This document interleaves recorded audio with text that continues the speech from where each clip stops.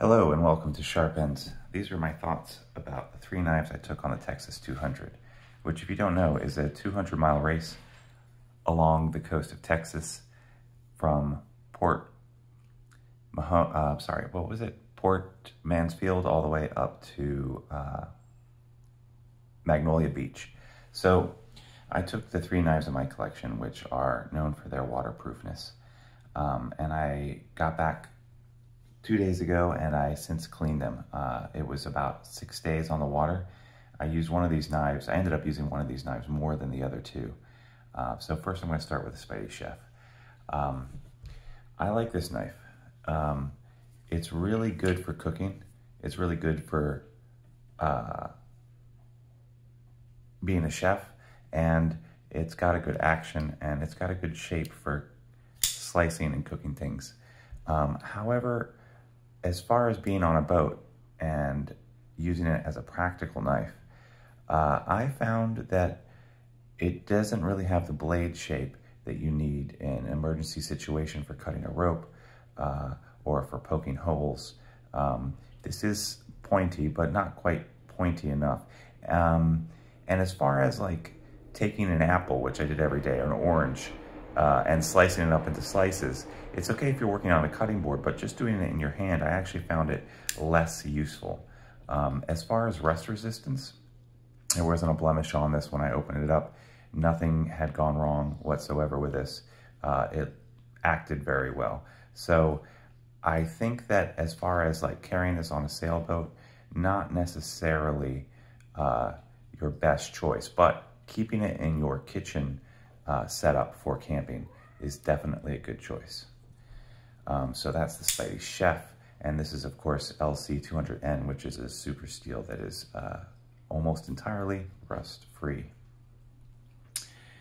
This here is the Quiet Carry Drift, and I like this knife a lot. I like its action, I like its shape, I like that it's slicey. It flips right open either direction. Using it on the boat for a number of different uses was good. It was awesome. I will say that the inside, when I took this apart, the LC200N, which you can kind of see on the inside here, basically this is LC200N here and Vanex steel for the blade. I did find some corrosion, and it was where the LC200N met up with the different parts inside here underneath the liner, and also where the bearings, or the phosphor bronze bearings met with the steel. I found a little bit of rust in there, which I found very surprising. It also locked up pretty fast. Like, I was wearing these in my pants while I sailed, so there was definitely some, they got dunked. All of these knives got dunked in salt water. And this one locked up pretty fast as far as not being able to flick it open after using it a few times for making sandwiches, cutting up apples, cutting rope, being in the salt water. It just, the action got worse. Now I did rinse it out with some fresh water, and the action got better, but it never got to the smoothness that it was originally. Finally, that brings me to what ended up being my favorite knife on the entire trip, and that is the Waypoint, the Quiet Carry Waypoint. Titanium scales, Vanex steel again.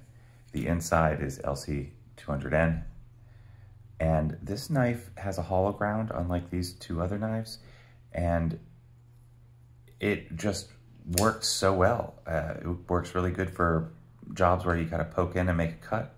It works really great for slicing up apples and oranges. Worked great for cutting ropes. Action stayed really well for most of the trip. At one point it did get a little gummed up, but this was after hard use, lots of dunks. I ended up using this one the most on the entire trip because it just felt so right to me. However, after I rinsed it out with some water, with fresh water, the action came back to almost 100%. My only gripe with this knife is that I can't finger flick it with my right hand. I can finger flick it with my left hand, and I can open it up with my thumb with my left hand, and I am ambidextrous. So I always find that interesting that there are some knives like this where it's okay to use my thumb to open it with my left hand, but when I'm using it with my right hand, I can't get my finger under there to really finger flick it. I don't have that problem with the drift. I can finger flick this with my left hand, my right hand, no problem. And obviously I can do the same with my left hand, no problem. So, final conclusions. I think that the Spideychef makes an excellent camp cooking utensil. If you're going to be taking something and you want something light and small and a chef's tool and you're cooking out in the wilderness, this is the knife for you. I was a little disappointed with this knife, honestly, even though I do love it and I love the way that you can choke up with it. It's got that extra finger choil and everything else. The way that it lost its action so early in the trip and wasn't really recoverable after that point, even after cleaning out with fresh water, and the fact that it had rust in there where the phosphor bronze washers met the steel was honestly disappointing to me and surprising. I will still use this knife, and I think I will use it in fresh water only. I don't think that this is a saltwater knife. I think this is going to be a great knife that I want to take when I go kayaking or canoeing in fresh water. And as far as saltwater is concerned, this knife wins the day, hands down. I wish that the titanium scales had a little bit texture, but otherwise I don't mind. I also wish, and this is strange to say, that it had a lanyard hole, because although this clip is very easy to use, I found myself using this knife at the bow of my boat to fix rigging, and there was no lanyard there. And when you're trying to do rigging over on a moving boat going 8, 10 knots, and you have a knife that isn't attached to you physically, you get a little scared. Now, I can attach a lanyard to here, but it doesn't make it very easy to carry. All right, thanks guys. I hope you enjoyed this. I hope that was helpful, and join me next time.